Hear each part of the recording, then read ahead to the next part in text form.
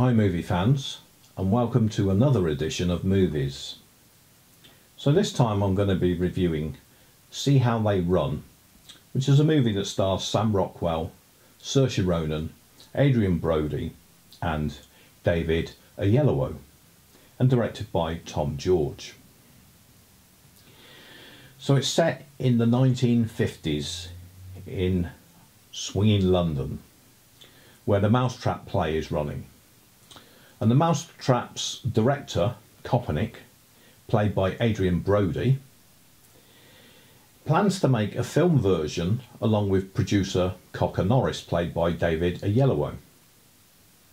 Now, they can't make the film version until the stage version has finished.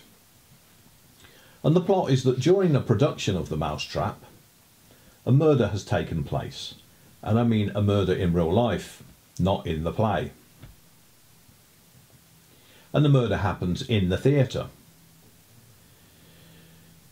So then Inspector Stoppard, played by Sam Rockwell, and his assistant, an over-eager Constable Stalker, played by Saoirse Ronan, are brought in to find the murderer. They find themselves thrown into a puzzling whodunit in Theatreland. Now the sets are superb and look great, and it really feels like the 1950s. Not that I would know, obviously. And it's kind of just like earlier this year we had Edgar Wright's Last Night in Soho, which also had these great 1950s sets. This movie has the prerequisite pompous theatre lovies in it that we all know of. This movie is made for Agatha Christie fans and fans of the mousetrap, I think. So if that's your bag, you'll love this. See How They Run is a really fun murder mystery. It's quite novel, being that it's a whodunit filmed in a theatre alongside a whodunit play in the mousetrap. It does have a little bit of a stagey feel to it, but I must say I did laugh several times and I thought it was most amusing. The characters were brilliant and it's well written. It's a whodunit that works really well.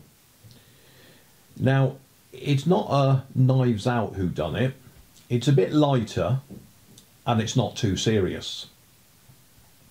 I think some people who've seen it may have been expecting something more serious and give it a bit of a low rating, but it's actually very good. I thought the split screen was used well. I thought Saoirse Ronan was excellent as Constable Stalker, as were the rest of the cast. And a fine cast it is too.